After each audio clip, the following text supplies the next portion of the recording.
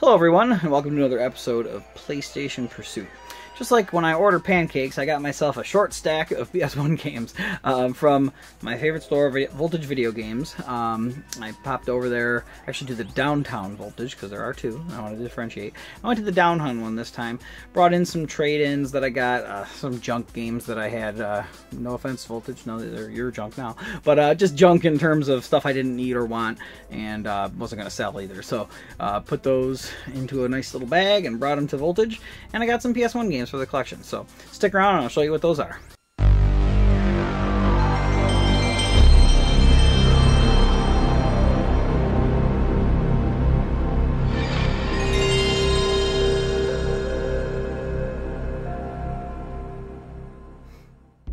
So prior to going to Voltage, I was coming home from a business trip and I stopped at a thrift store out of town and found a PS1 game for $2. It was one I didn't have, and it was called Disney's 102 Dalmatians, Puppies to the Rescue. And sometimes Disney games can be really fun, sometimes they're hit or miss, but I'm looking forward to seeing where this one is on that scale. I always have scales when I'm talking about pickups, like this game falls on this scale, and then this game falls on this scale. But this will fall on the Disney game scale and the cartoony action platformer scale. We'll see where it falls on both those scales. Making up scales. But anyway, so then moving on from that one pickup I got at the thrift store, I went to Voltage Video Games, and like I said, I traded in some stuff for, it wasn't a ton of stuff, so I didn't get a lot of games, but every little bit counts towards this growing PlayStation 1 collection. So, first one I got is just I think it was $2, one I didn't have, I don't think. It's called Caesar's Palace, so it's a Vegas Games kind of collection, so got that one added. And then this next one looks visually a lot like the Colony Wars series, which I mentioned last episode because I got one of them and then I had the other two. But it's a Star Trek game, Star Trek Invasion, and it's in great shape, has pretty cool disc artwork, and like I said, in fantastic shape, so pretty cool. I'm looking forward to checking that one out. And then this is one I played the demo of back in the day, really liked it. Then I played the Dreamcast version more through it. I think I rented it, but I never owned this game. And time has gone by. I don't know why I didn't pick it up yet. So when I was getting games with my trade credit, I was like, I'm going to get this one out of the way. And that is Legacy of Kain Soul Reaver, which has some fantastic graphics for PS1. The world-changing effect when you go from the regular world to the Soul World or whatever it was, it's been so long I can't remember, was such a fantastic effect, and even on the PS1 version, the Dreamcast version is the top version of this, or maybe PC, this was super impressive for the console, so I'm very excited. Alright, so like I said, it's a short stack this episode, so I'm going to take a quick break, talk about some PlayStation favorites, and then when we come back I'll show you the rest of it.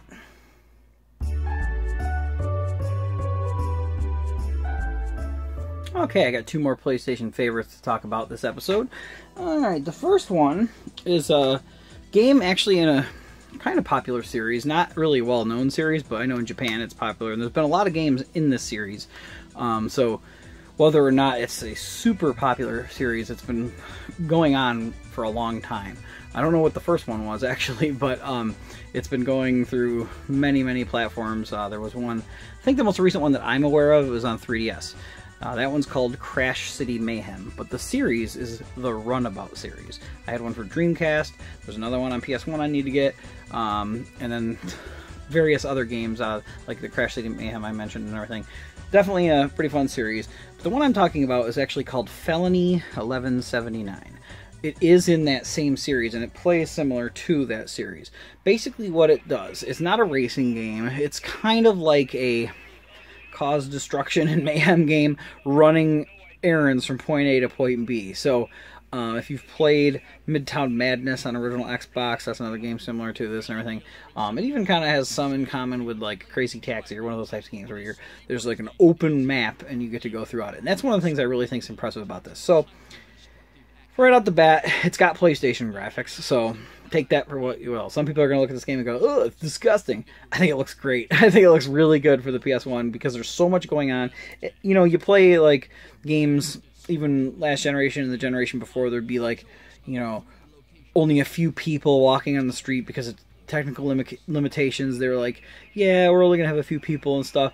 In this game, I feel like even with the technical limitations, they were like, we'll still put a low polygon model of a pedestrian or chairs on the street and stuff. So it makes the game feel really lush and full of tons of stuff, and you get tons of points for all the destruction you get. And I believe there's only like three maps or something like that. There's not a lot, but they're very open, like I said, and you get a little mini map, so moving around them is really fun, and seeing what is in the environment's fun. Breaking through the windows of like a Galleria style mall and stuff are just really fun little touches to the game. And the thing about the series is some of the games I've played I enjoy and some of them I haven't. This happens to be one that I actually loved. I want to play the other one for PS1, which hopefully, fingers crossed, I can get one of these days. But this game I wanted to talk about because it's not expensive. It's under $10 most places. If you see it for more than $10, hold off because you can get it for less than $10. And I don't think it's going to spike anytime soon. But it's a really cool game, and like I said, in a really cool series. And I gotta get a new case for this. Look at all the crap. It's like the car is crashing through the artwork and hitting the glass. That's how how bad this is. Or plastic glass. I have glass cases for my PS1 games. But pretty cool game. Definitely one of my favorites for the system. So check it out. Okay, so the next game I'm going to talk about is kind of a polarizing game. I know, personally, I know somebody who absolutely hates this game. I know a lot of people who love it, and I know a lot of people who are like, meh, about it. And then online, I know there's a lot of people who either really, really love it or really, really hate it. I kind of fall somewhere in the medium to high, like spectrum, like 7, 8 out of 10 spectrum. There's another spectrum. Man, I'm always talking about spectrums on this episode, or on these episodes. But this game is a Squaresoft game that is not an RPG. It is Erguys or Ergies, I don't know. I pronounce it Erguys. It says, God bless the ring, which is such a funny subtitle, or a headline, I guess, because it's above it.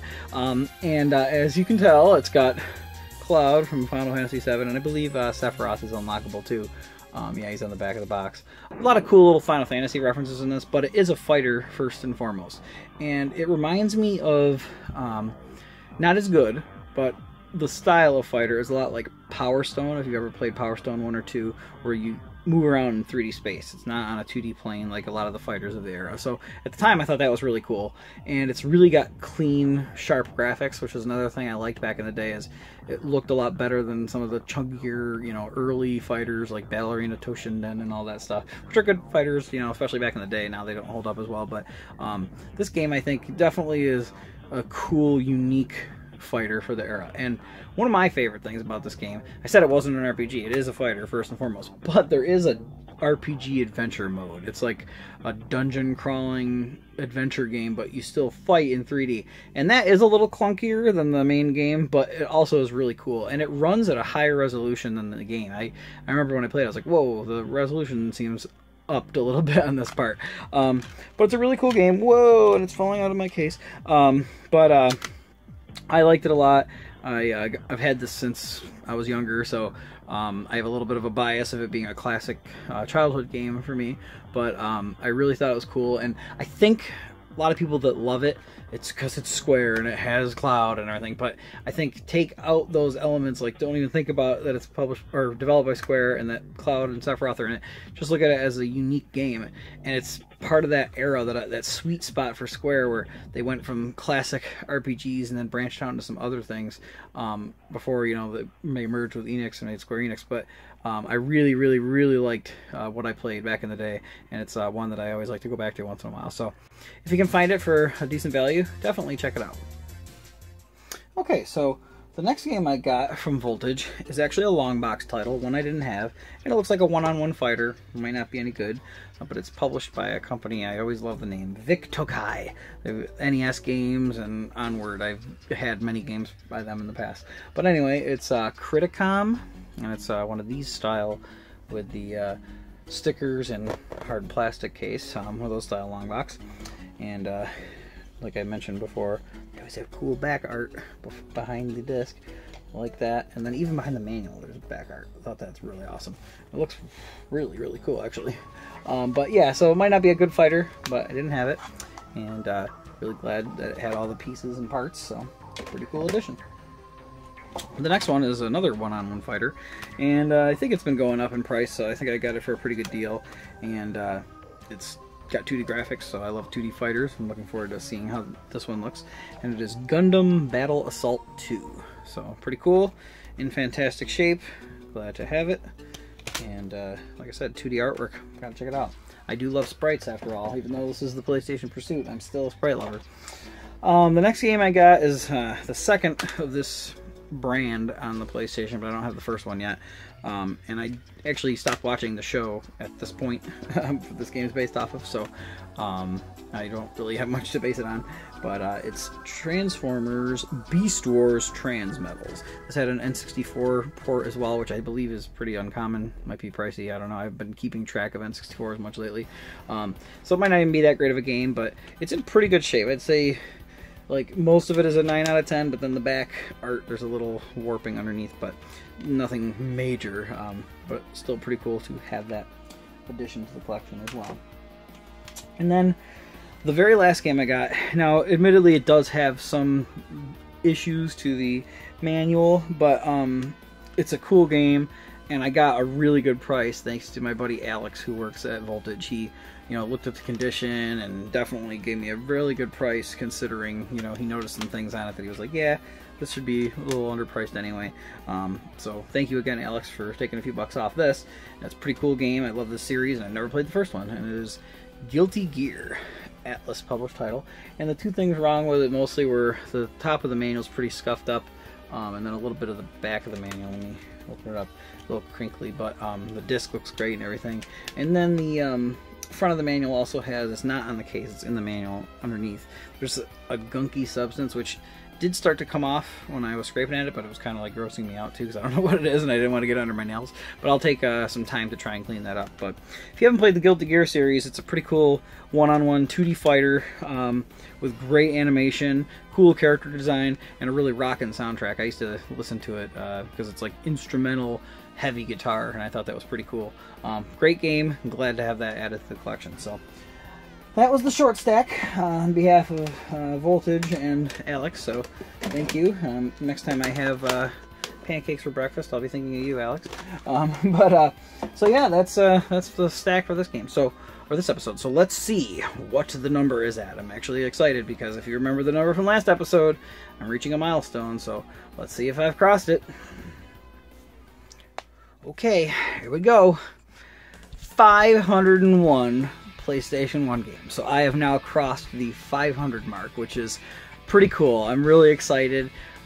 It's still not halfway, but it's that much closer to a full set. And as you've seen, I've gotten some really cool games in the first 500 games for the PS1. I have some of the heavy hitters out of the way. I got some screaming deals, and a lot of games that I personally been looking for too. So my PlayStation collection behind me, well, for one, it's getting too big for this shelf, and I promise you this room is going to change. There's going to be a cool PlayStation Pursuit backdrop for future episodes, and I'm super excited to actually lay that out because I really got some cool games so far, and the collection just keeps growing. So thank you everybody for supporting me along the way, helping out. I've got a lot of great gifts towards the PlayStation Pursuit from some really good friends, so I appreciate that. And then of course just people keeping an eye out for me and everything, you know, is super appreciated. So, and then of course everybody watching the episodes, I really appreciate you rooting me on and giving your thoughts on some of the games I talk about. So that's this episode. Thank you so much for watching. Like, subscribe, comment, hug, whatever you want to do. Send me a text message, whatever you want to do. I'm all for everything. So until the next episode, I'll see you guys later.